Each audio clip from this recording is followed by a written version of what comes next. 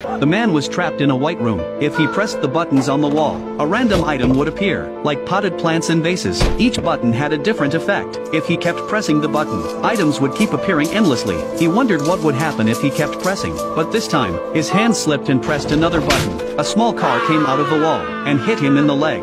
He wanted to use these items to escape, but none of them seemed to be useful. He felt anxious and hungry. He threw a balloon towards the wall, and it hit a button. The wall spewed out 2 pieces of sushi. It was a welcome surprise, but it's really weird to eat sushi without soy sauce. He tried pressing the button again, and the wall still spewed out sushi. He tried again, but it was still only sushi. Sushi piled high on a plate. The man was too hungry, so he decided to fill his stomach first. When he couldn't eat anymore, he pressed the button again. A bottle of soy sauce was thrown out. He became furious, feeling that the room was against him all the time.